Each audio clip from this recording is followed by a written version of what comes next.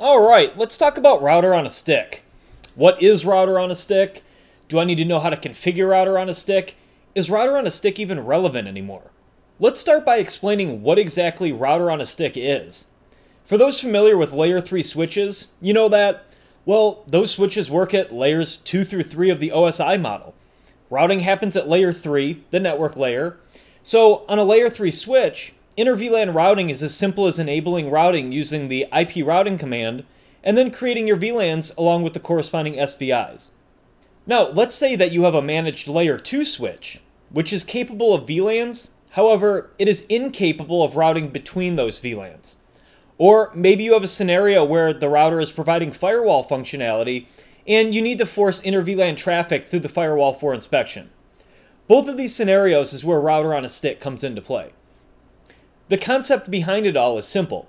Essentially, you're trunking your VLANs, so tagging them with .1q tags, up to separate logical subinterfaces on the router. Each subinterface on the router is a layer 3 interface, which has an IP address, as well as could be its own firewall security zone as well. The tag traffic hits the subinterface on the router, it then is retagged with the destination VLAN and sent back down the trunk. This is pretty much the same thing as a layer 3 switch, just with the layer 2 and layer 3 roles split up between two physical devices versus being combined into one. So, do you need to know how to configure router on a stick? Well, I would say yes. It probably wouldn't be a bad idea, which leads to the last question. Is router on a stick even relevant anymore? The reason I would recommend learning this is because even if this isn't too prevalent in the real world anymore, it is most likely going to be an exam topic. But backing up for 1 second, though it may not be a common configuration in most networks, that doesn't mean that it's still not used either. Remember what I said about forcing firewall inspection between VLANs? That could be one reason why you might still see this around from time to time. Anyway, let's get into the configuration. I'll be using an older Cisco Catalyst 2950 along with an 1841 ISR router. We'll just be creating 2 VLANs today for the sake of simplicity, and with that being said, let's get started.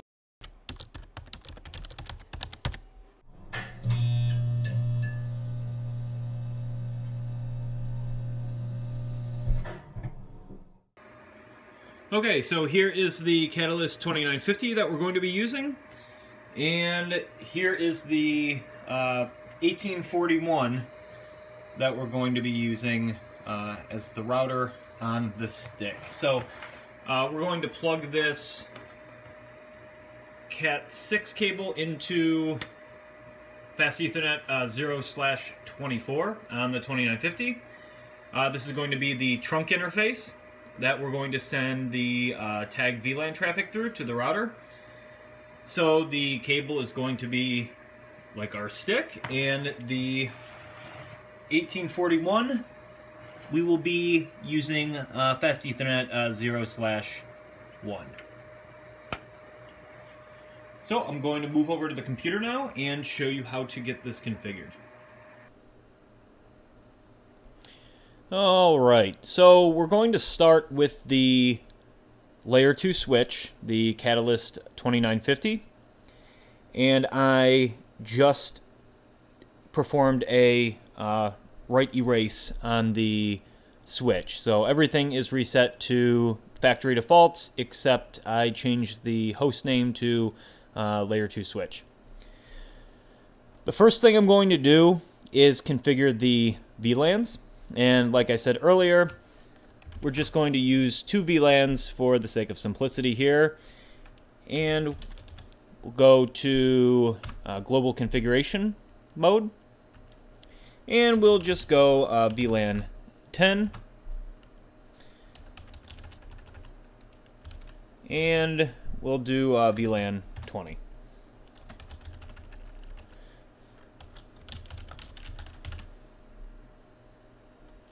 Looks like I have another VLAN on here from a previous thing. So even when you do a factory reset on the switch, it actually won't clear the VLANs from the switch. So even though I issued the write erase command before making this video, there's still a VLAN 30 hanging around from a previous thing. And that's because the The VLAN database exists in the vlan.dat file versus the startup config, which would be your configuration on your switch or your router. Anyways, we're just going to be using the VLAN 10 and 20 that we created. And so now that we have those VLANs created, let's assign. Let's go interface fast Ethernet 0/1, and we're going to make this an access port, switch port mode access. This port is also going to be used for one of our hosts when we go to test this. So we'll do switch port, spanning tree, port fast. And switch port access VLAN 10. So fast Ethernet 0/1 will be on VLAN 10, and fast Ethernet 0/2 will be on VLAN 20.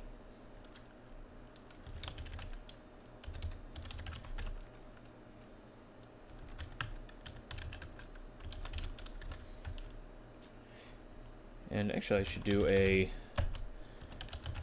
think on switches, the ports are administratively up to begin with. But just to be sure, we'll do a no shutdown on both of them.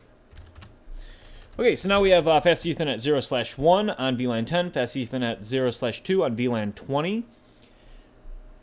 And let's go ahead and configure the trunk interface on fast Ethernet 0/24. Which is our link connected to the router, which will be connecting to those sub-interfaces that we're going to configure on the router. So we'll go fast Ethernet 0/24. Switch port trunk encapsulation. Now, I think that this command is not actually going to be available on the 2950 because the only encapsulation mode available is 802.1q. There's no ISL. So by default, it's going to be .1q encapsulation. So when we issue the switch port mode trunk command,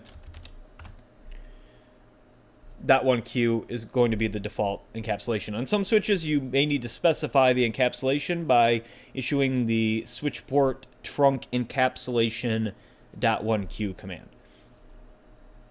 So we have switch port mode trunk.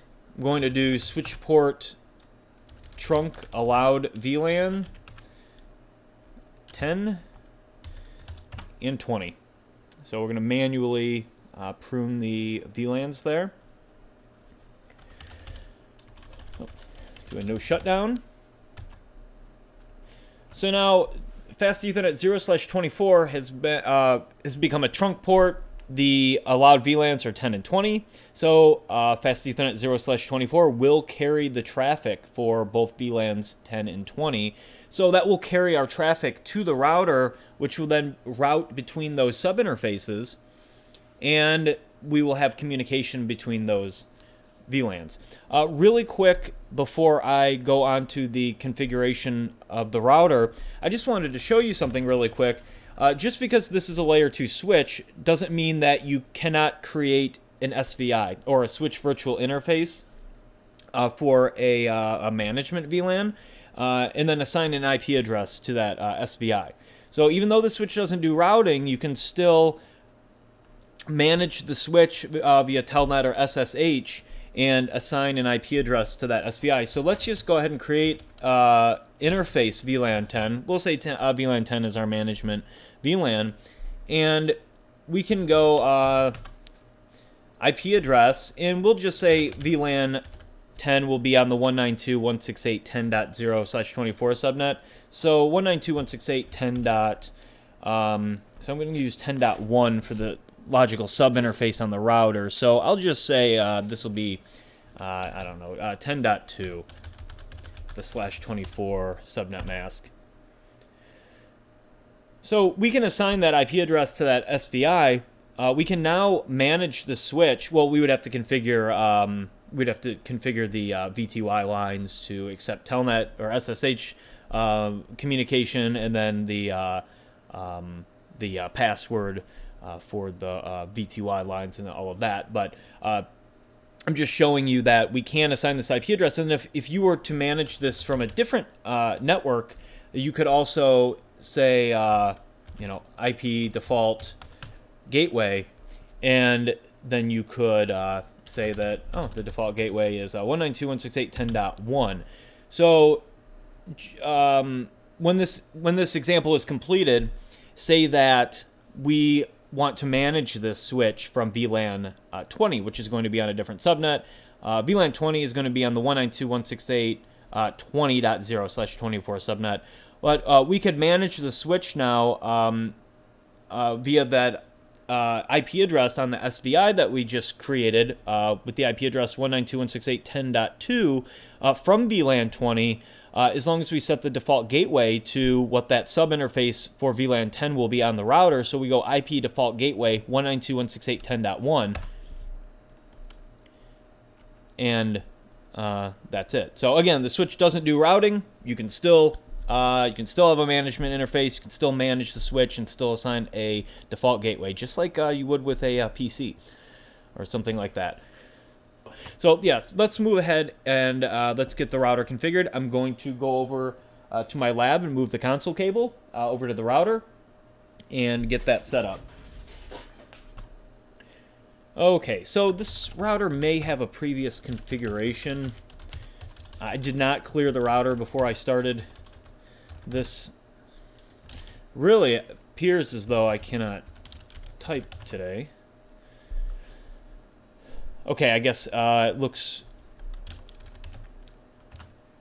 pretty clean, so yeah, we should be perfect. Okay.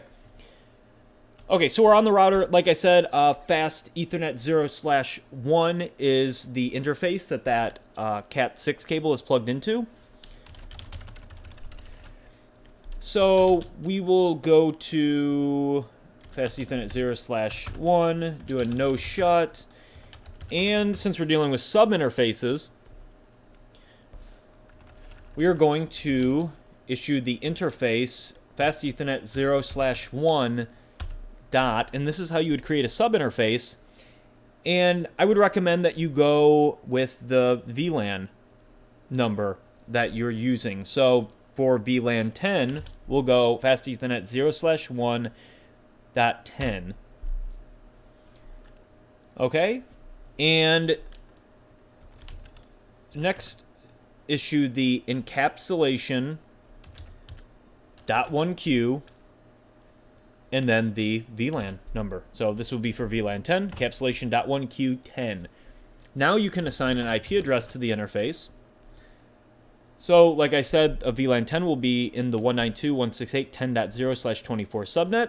So the IP address will be 192.168.10.1/24 mask.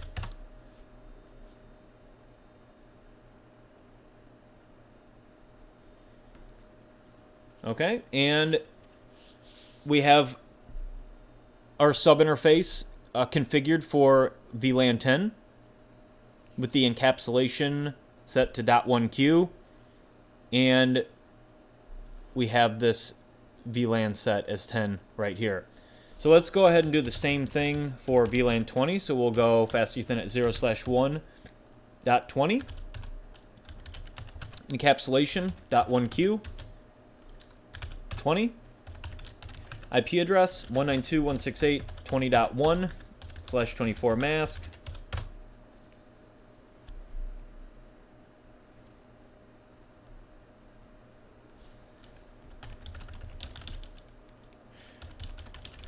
To show IP interface brief, and we have both of these up and up. So we should be good to go. That's really all there is to configuring router on a stick. Like I said at the beginning in the intro, you just create your VLANs on your switch and create a trunk interface, and manually, I recommend you manually prune the VLANs on that trunk interface. And on the router, you create your sub-interfaces, set the encapsulation type to .1q, and specify the VLAN, set the IP address on the on those sub-interfaces, and then on the hosts connected to those VLANs, the IP address for the sub-interface on your router, that will be what the default gateway will be set to on the computers connected to those VLANs. So in a working environment, you would have a DHCP server. You would probably configure the router as a DHCP server to hand out the IP addresses and the default gateway and DNS server information, or you would have a separate server acting as DHCP. Either way, we're just going to statically assign the IP addresses and the default gateway on the computers we're going to use to test this. And we're just going to see if we can communicate with a host on VLAN 10. We're going to see if we can communicate with the host on VLAN 20 and vice versa. So let me go ahead and grab two computers, and we're going to plug one into Fast Ethernet 0/1. Remember, I assigned that interface to VLAN 10, and then Fast Ethernet 0/2, which is assigned to VLAN 20. Okay, so I have this computer right here and this computer right here plugged into VLAN 10 on the switch, and this Lenovo ThinkPad is plugged into VLAN 20 on the switch. So I just patched them in the patch panel right here. So this is the Lenovo, this is the Asus laptop, and we have the Catalyst 2950 right here. So we have these patched in, going to these two guys over here, and I'm just going to set up the IP address and the default gateway on both of these really quick, and then we'll see if we have reachability. Okay, so I have assigned the IP addresses and default gateways to both of these computers. I'll go ahead and open up a command prompt window here and show you that this computer is 192.168.10.10. So this is on VLAN 10. Default gateway being 192.168.10.1. The other computer, the Lenovo on VLAN 20, is 192.168.20.10. So let's go ahead and see if we have reachability.